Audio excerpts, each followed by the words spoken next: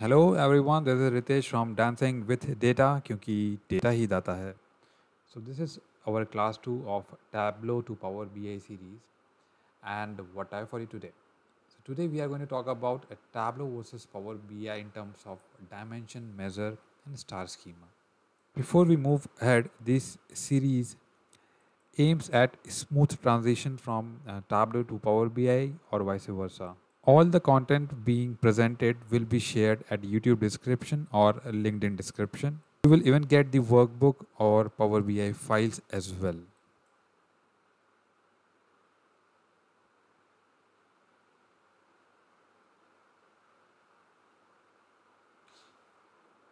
So everything is available, and let me remind you that last time we talked about relationship, right? Relationship in Tableau versus relationship in Power BI.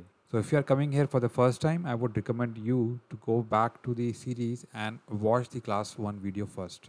So a quick recap: in the last class, we said relationship between the tables, orders, returns and users. This is Tableau and this is Power BI. Same data source for both the analytics tool. In the class when we created a stacked bar chart, so basically we related return and the order tables so that at the same time we should able to analyze the return sales and the sales. So we were able to create that both in Tableau and Power BI, and also we matched the number. For example, return number you can see 104k, around 104k over there. Same goes over here as well. So now move on. Now we have set the relationship, and as usual we'll start with Tableau. So we are good with the relationship, and you can see on the left hand side you can see the tables. So how it looks in Tableau, why Tableau is more popular with dimensions and measures, whereas Power BI is more popular when the concept of the star schema, the fact table and the dimension tables are more prevalent in Power BI. So let me tell you one thing, when it comes to Tableau, relationship comes much later after 2020.3. Before that it was like physical joins between the table, and we had blending as well. Even if you see the data source page over here and compare the same with the data model over there, you will see it looks more like a star schema, right? Like, whereas there you can see the plain relationship between the tables. Now let's go back to the sheet and see. So once you have connected to the data source, once you have set the relationship, on the left hand side you can see the tables that you have. And if I expand one of the tables over there, that is the orders table. And you can see all the fields are divided into dimension and measures. There is a thin line in between that would divide the dimension and measures.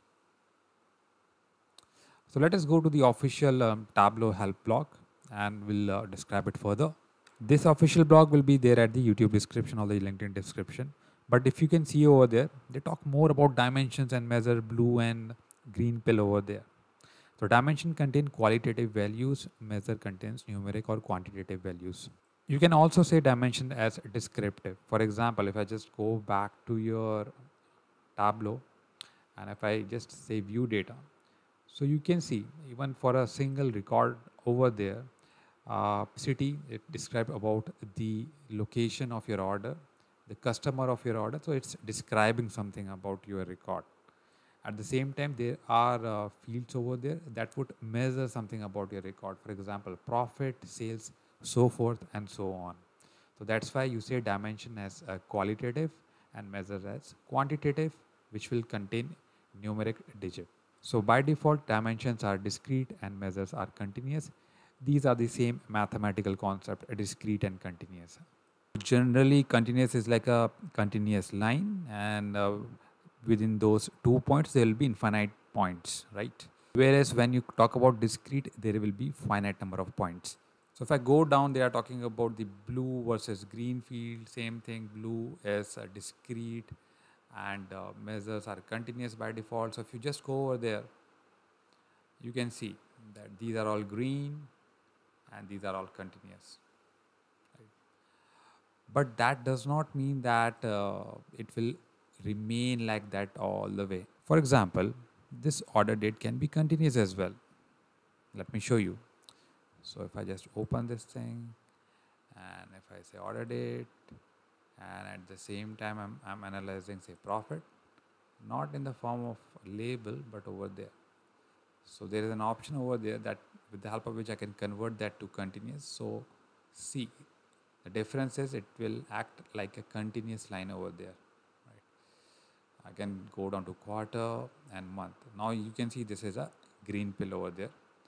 What I've shown you an example where dimension can be continuous as well. So here you can see the possible combination that you can find in Tableau. You can have discrete dimension. Yes, we have. You can have continuous dimension as well, as you can see right now in front of you. This is a dimension but continuous. You can have discrete measure as well, and you can have continuous measure. So if I turn that to discrete, so this is an example where we maybe not making much sense over there, but that can turn, you can turn this to discrete at any point of time if needed, where you will get the header and the values over there. Maybe I will change it to make it more sense, maybe month date over there, and maybe why not we can even go ahead and change that to discrete as well at the same time, and put it on the left hand side of sum of profit. So for every month and year combination, you can see the profit with the header. So these are the possible combination. Now let us move on the left hand side, and we can see there are 3 tables over there. So if you closely observe that for city you have global, for customer ID you have hash, that means number, customer name ABC is type string. So basically if you see it will take all the numbers below this line as measures, and above this line all the qualitative fields over there, except say customer ID over there and postal code. So Tableau has got the capability to detect some of the fields. For example, postal code. If it is something called postal code, automatically you will see the globe icon over there. If it is something space ID or something space number, again it will identify that as a qualitative field. So that's why you see customer ID above this line. This is the default nature of Tableau, and this is not documented everywhere, by the way. Information exclusive by Ritesh. Remember that postal code also is a number, but since Tableau has already detected that as a geographical field, I have got the flexibility now. I just go and double click on that, and okay, there is some problem with the location because uh, uh, within a minute I can just, because it's United States, not India, and that's why. Okay.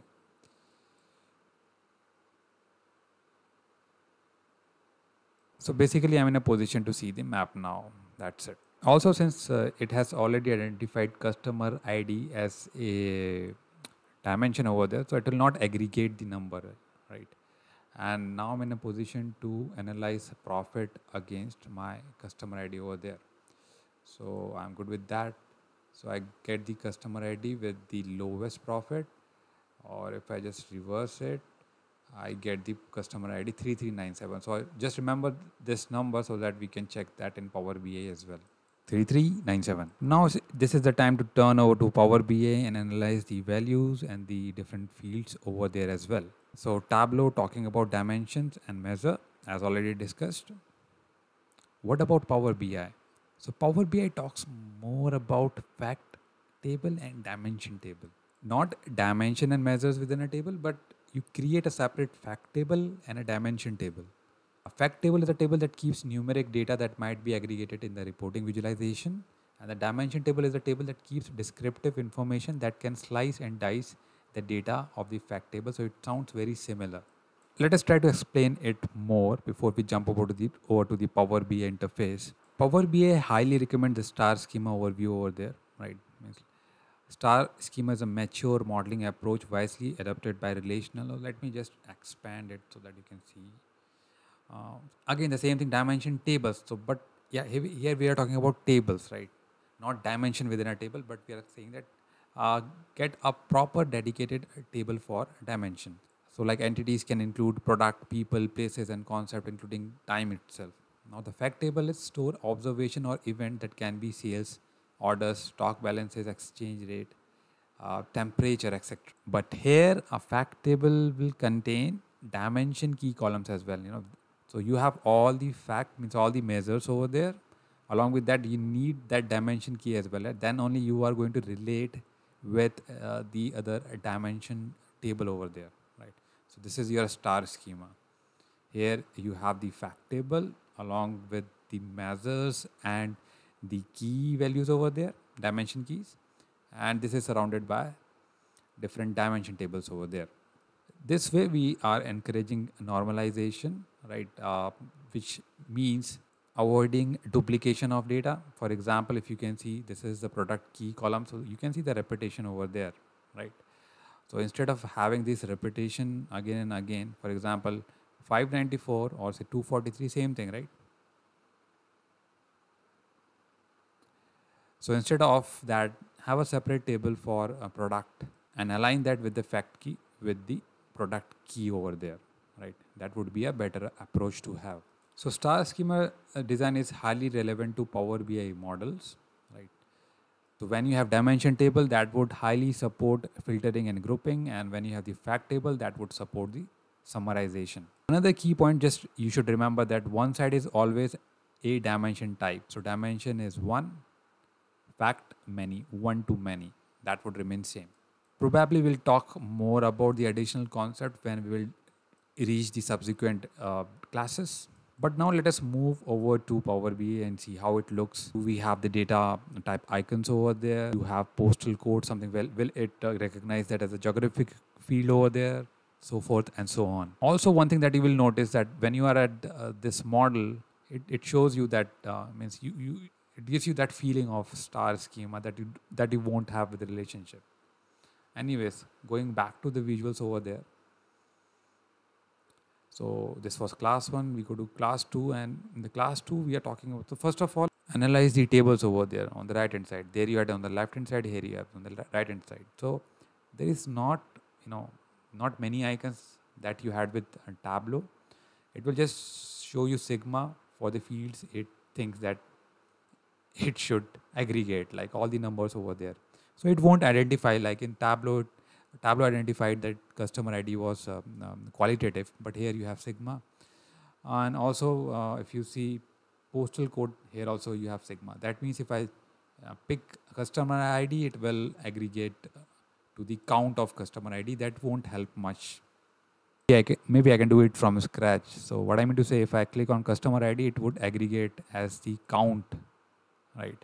That won't help me much because I wanted to have individual customer ID and profit against the same. So this is not helping me much. This is not what I was looking for. So I need to turn this measure to say dimension.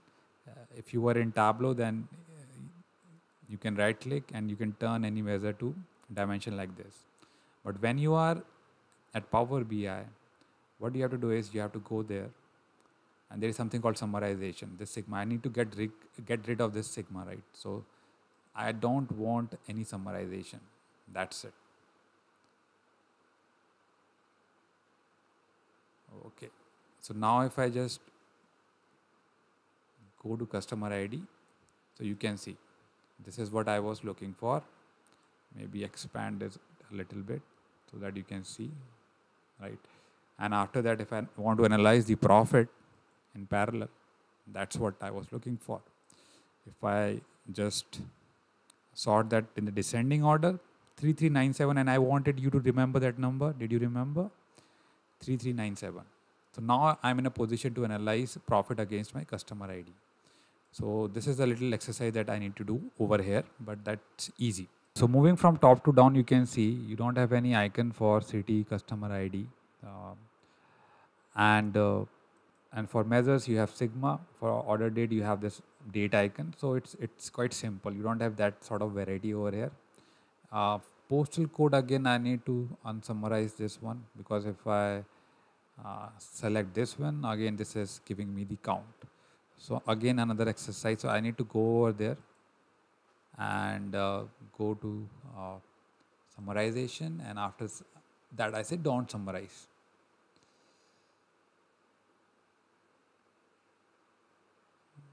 I can just remove the count over there. And now if I just check this one,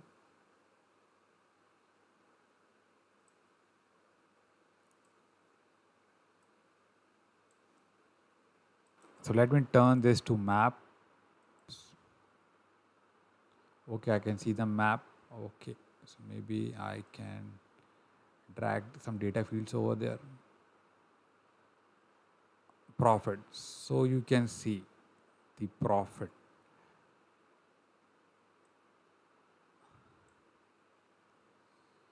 And maybe I don't want to give a specific color to each and every location over there. So I've just removed that from the legend so that I can get a single. So what I mean to say that now the postal code is working for the map. So I've just expanded my map. Interestingly, this has been able to detect more locations with respect to Tableau, if you can see. But I'm not going to drill down more into that. But the main thing was to turn postal code into a geographical field, and I'm able to do that with Power BI.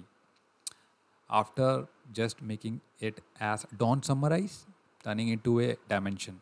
So I hope this difference has made some sense, and you were able to follow that how Tableau talks about dimensions and measures, whereas Power BI always recommend star schema where you have fact and dimension. More or less, ultimately, it's the same concept when you say dimension tables and dimension and measure over there.